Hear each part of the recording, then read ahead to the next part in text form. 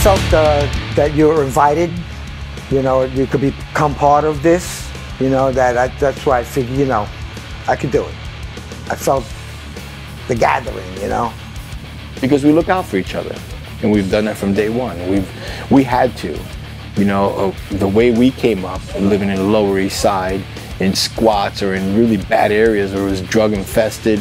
We were living among criminals, rapists, you know, child molesters, and just horrible people, drug addicts. We had to become a tribe, and we became that tribe, and we looked out for each other, brother and sister. You know, like they did, the cavemen did, like people that, you know, like the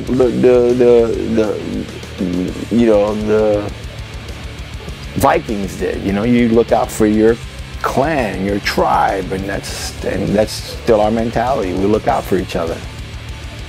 I mean, yeah, it's, you know, because it's a state of mind, you know what I mean? Just like it's an attitude, you know?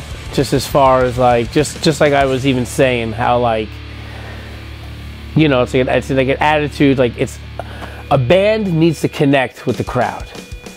And that's a really important thing, because that's what always I loved about hardcore, was just that connection with the band, that like, they don't make you feel like we're part of the act almost, which is what it's like, it's a two-way thing, you know, the band and the crowd together is what makes it so great. So I think like the band has to really connect with the crowd, you know, and they have to speak out, you know, and obviously like every band stands for a little bit something different, you know what I mean? But like, that's the most important part of hardcore, is like the fact that together we make the show together, you know what I mean? It's not like a band up there putting on an act, you know what I mean? Putting on a show. Like a hardcore show is the connection with the audience. You know, a lot of that might have to do with the fact that like we kind of all grew up with each other, because I you know, I met a lot of people in hardcore when I was just still in high school. I was, you know, 15, 16 years old, and I was already hanging out with like Craig Zatari from Sigvidal, and we were both metalheads. and Armand from Sigvidal, you know, he was kind of a metalhead. Lou, Pete, we're all from Queens, so we met each other through mutual friends and whatnot, and started jamming and whatnot. Started learning our instrument at the time, you know, and then just, you know, growing up, getting into, you know, see metal shows and hardcore shows, and that's how we all just like kind of just grew into it, because we all knew each other back then. And that's what pulled me in, which I loved it so much, you know, just you know, the band making you feel as much as a part of the show as they are, you know. It's just like, and connecting with that band, you know, that's what's important, you know.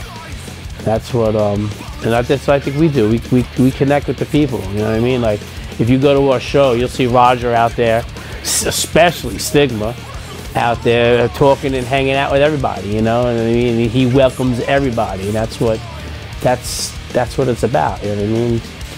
Bringing the people together. Because it's real. I've been part of this thing now for 35 years. I think that, you know, people who are attracted to this community, this type of music, they're not normal people. It's not for normal people. It never was and never will be. You have to have a screw loose to be, you know, attracted to this in the first place. If you're somebody like me, almost 50 years old, and you're still doing it, you have to have more than one screw loose. So I think that's why, and that's why it's a tight-knit community. Hardcore is very down to earth, you know what I mean? It's cut and dry, you know what I mean? And you have to be a certain type of person to be into this music. That's why I feel like, you know, the people that are into this are, you know, they got into it because that's where they feel welcome, you know what I mean? So like, I think that's why it's such a close brotherhood and sisterhood thing, you know? It's like, they go there because they feel comfortable there, and a lot of these people don't feel comfortable in the outside world, but when they come, you know, the music gives them like a place to be, you know what I mean? So that's how I always look at it as. You know, I don't know what it is. Even when I was a punk rocker, if I'd be on the train, like going from uptown to downtown or whatever, Brooklyn to New York or wherever the fuck I was going, and I see another punk or skinhead on the train, I just gravitate to them.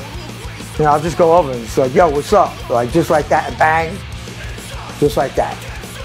It's a thing that I don't know what it is. It's just a thing. Tattoos, the way you dress, you know, see a Madball shirt, you know. You know right off the bat. You know right away. I was at this show with this guy, had to be at one of the shows, you know.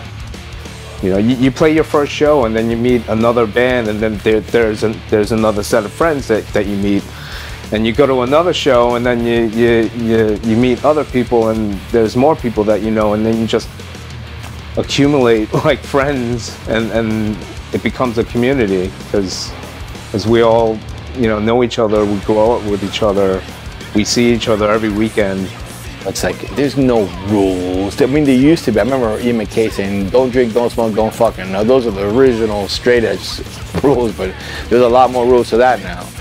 But to me, it's just looking in the mirror and being genuine and being truthful, being honest. Of course, it's part of, there's a scene, there's a movement, but being genuine, honest to yourself as being a part of something, you know, like, this feels good, these are my brothers, these are my friends, and it just feels real, it feels great. That's hardcore to me, you know.